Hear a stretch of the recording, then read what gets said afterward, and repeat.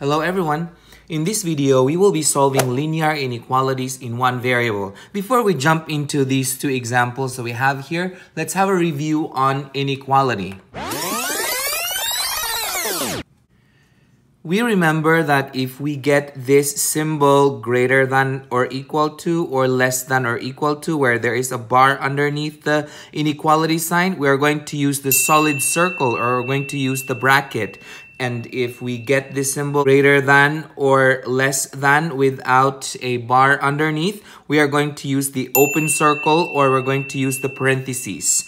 Now let's take this first example right here. So we are supposed to determine the solution to this inequality both in interval notation and graphing form. So that's 2x plus 5 is greater than 13. So what are we going to do is we clear one side, usually the left side. We clear the left side. We need to have only x left by itself on the left side. So what are we going to do here is we are going to subtract 5 from both sides. Minus 5. So then we can go ahead and rewrite this as 2x is greater than 13 minus 5 is 8. And then again, we want x by itself on one side. So we divide both sides by 2. We divide this by 2 here. So then we are left with x is greater than, that's going to be 4.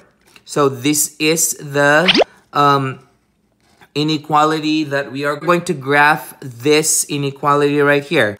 As you can see, there's no bar underneath, so we are going to use an open circle on 4. So that's a positive 4 open circle. That's we write that open circle right there on 4. And then since the arrowhead is directed to the right, we are going to draw a line directed to the right. So this is the solution to this inequality. That means all numbers greater than 4 would be a solution to this, which means it would make this inequality correct.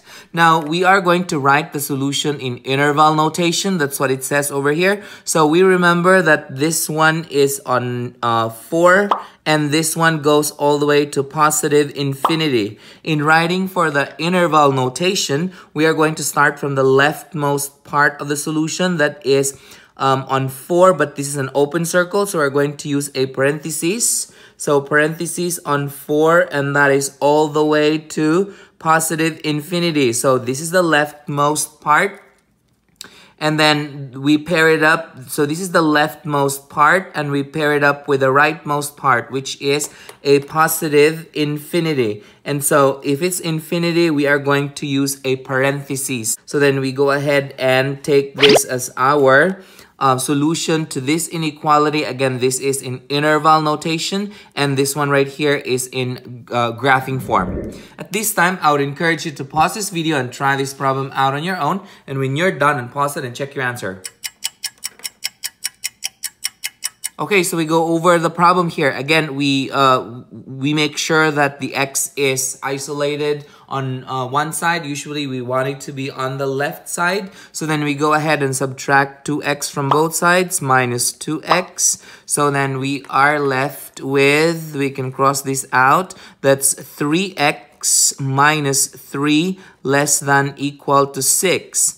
And then we go ahead and add 3 to both sides, plus 3 and plus 3. So then we are left with 3x is less than or equal to 9. So then we divide both sides by 3. Divide this by 3. So we are left with x is less than or equal to 3. And this is the inequality that we're going to graph here. So as you can see here, this has a line underneath. So we're going to use a closed circle. So that's going to be on 3, closed circle. And then the direction of the arrow is going to the left. So then I am going to draw a line that is directed to the left. Again, it doesn't stop on -2. It goes to infinity. So if we label this, this is actually going to negative infinity.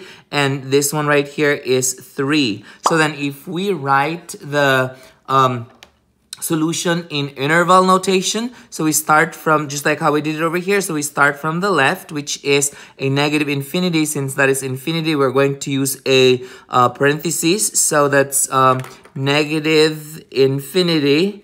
and then the leftmost part is a positive 3. And since this is a closed circle, we are going to use a bracket. So 3 and then bracket. So this one right here is our solution in interval notation, and this one right here is our solution in graphing form. Did you get the same answer as this? Good. Perfect. Now let's move on to the next one right here. So we are supposed to solve this inequality, and we're supposed to determine the solution in two ways. First, in graphing form and interval notation. So what are we going to do here is, again, we have to isolate x by itself, usually on the left side. So then before we can do that, we can distribute this one first. When we distribute, be sure that you distribute it to each of them, because others distribute it only to the x and they forget to distribute it to the negative 3. That is not the correct way to do it. It has to be distributed to both terms inside the parentheses. So from here, we can go ahead and rewrite this as 3x minus 3 greater than, that's going to be 5 times x is 5x. 5 times negative 3 is negative 15. So then from here, we go ahead and subtract 5x from both sides. So minus 5x and minus 5x. So we are left with, we can cross this out first, so that is negative 2x minus 3 is greater than negative 15. So then from here, we go ahead and add 3 to both sides. So I'm going to add 3 because we want x isolated on the left side. So plus 3 and plus 3. So then we are left with, we can cross this out first. So that's a negative 2x is greater than negative 15 plus 3 is negative 12. Now, we are supposed to divide both sides by negative 2. So divide this by negative 2 and divide this by negative 2. Now, please remember this. When multiplying or dividing a negative to an inequality, always switch the direction of the inequality sign. So then, since we are dividing negative 2 here, we are going to switch this inequality sign. So we can go ahead and cross this out. So the leftover here would be x is less than, that's gonna be 6. Again, we always switch the direction of the inequality symbol once we divide a negative, or once we multiply a negative. So multiplying and dividing a negative would switch the inequality symbol. So then we go ahead and graph this.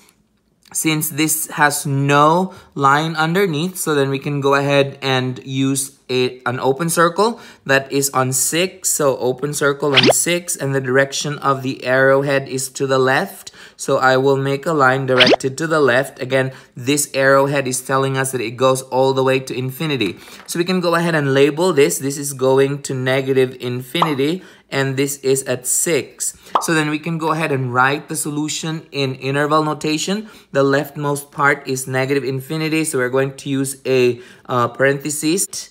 And then it stops on 6, and since that's an open circle, so we're going to use a parentheses. So this is our solution in interval notation, and this is our solution in graphing form.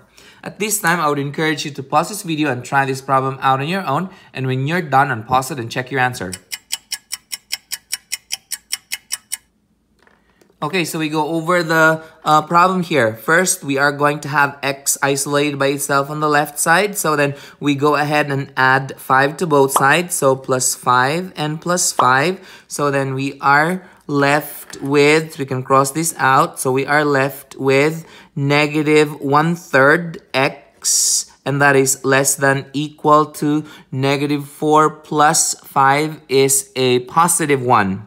So then we have a fraction here. In order that we can undo the fraction, we are supposed to multiply the fraction with its reciprocal. Reciprocal means we flip the fraction and multiply it. So then from here, I can go ahead and flip this negative 1/3 into a negative 3/1 so that I can undo this. So then if I multiply this by a negative 3/1, then I multiply the other side by negative 3/1 as well. So again, we always flip this. Whatever this number is, flip the fraction and then you multiply it in order that we can undo this fraction. So then from here, we can go ahead and cross the 3 and the 3 and the 1 and the 1. So we're left with negative of a negative x is a positive x right here. And then please remember that when multiplying or dividing a negative to an inequality, always switch the direction of the inequality sign. So then since we are multiplying a negative here, we are supposed to flip the direction of this. So this would come out that's greater than equal to, that would be 1 times negative 3 is a negative 3. And then that's over 1, so it's a negative 3.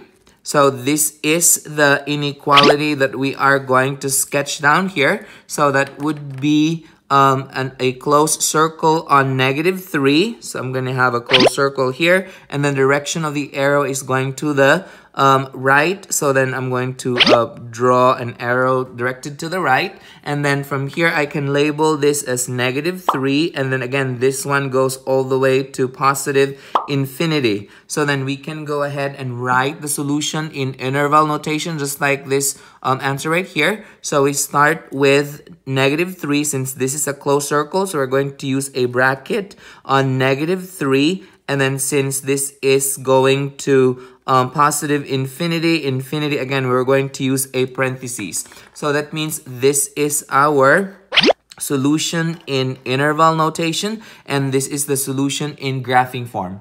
Did you get the same answer as this? Good. Perfect. If you find this video helpful, hit like and subscribe for more math videos. See ya!